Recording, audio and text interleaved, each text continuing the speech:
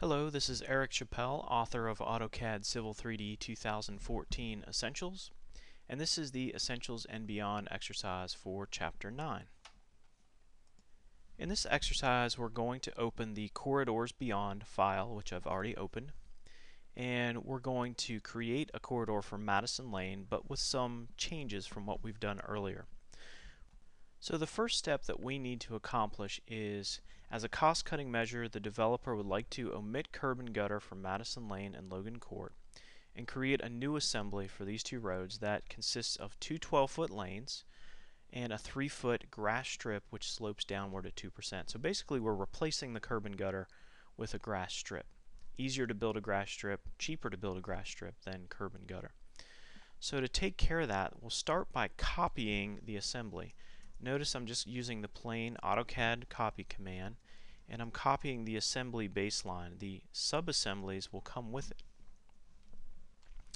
And now I want to delete the curb sub-assemblies out of that assembly. And then I want to insert the grass strip in their place. So I'll bring up the tool palettes, and I want to find this generic tab on the tool palette and use the link, width, and slope subassembly. I'll click that tool, remembering our design parameters, which are 3 foot in width, 2% downward for the slope, and right now I'm on the left side, so I'll use the insert option and pick the lane because I want to insert it after the lane. Then I'll change the side to right, hit enter down here, and do another insert on the right side. And that takes care of the first step, which is to create an alternate assembly which replaces the curb and gutter with a grass strip. Now for the next step, we want to use the red polyline near station 3+00 to create a pull-off area. So before we move on to that step, let's go ahead and create a corridor out of the alignment profile and assembly that we have for Madison Lane.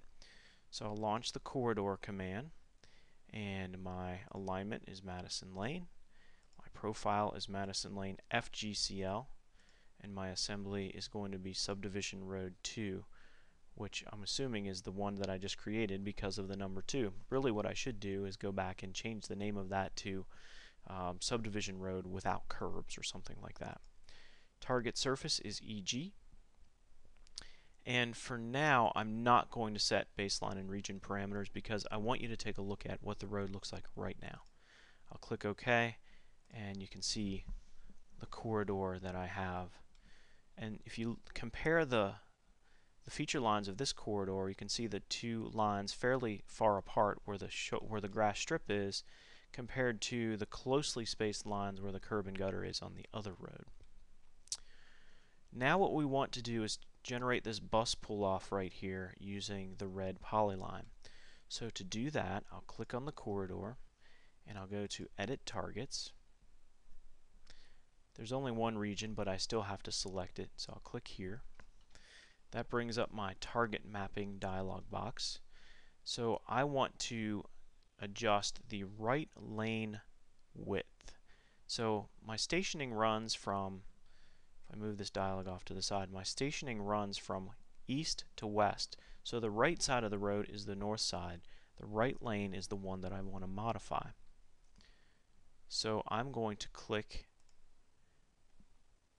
and choose Feature Lines, Survey Figures, and Polylines, select from Drawing, and I can go right over to this red polyline and select it, and it will use that as a transition target for the width of the right lane. So let's see if it worked. I'll click OK, and we can see how it pushed that right lane outward and did exactly what we wanted it to do.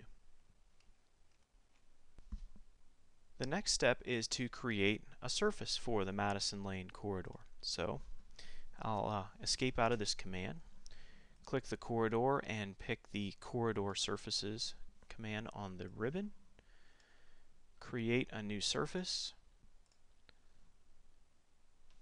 I'll call it Madison Lane FG as soon as I get my dialog box straightened out here.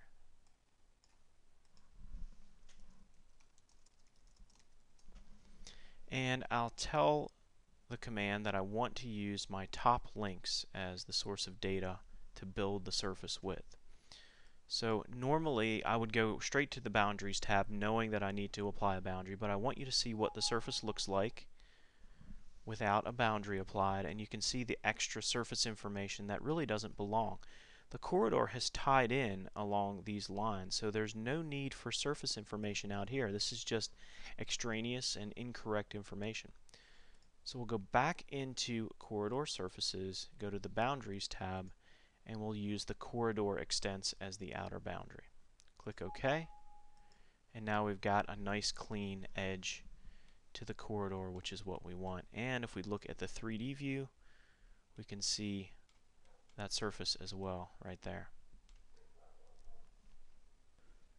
So we have one last requirement for this exercise, and that is use the diamond-shaped grip to move the end of the Madison Lane corridor back to station 6+00.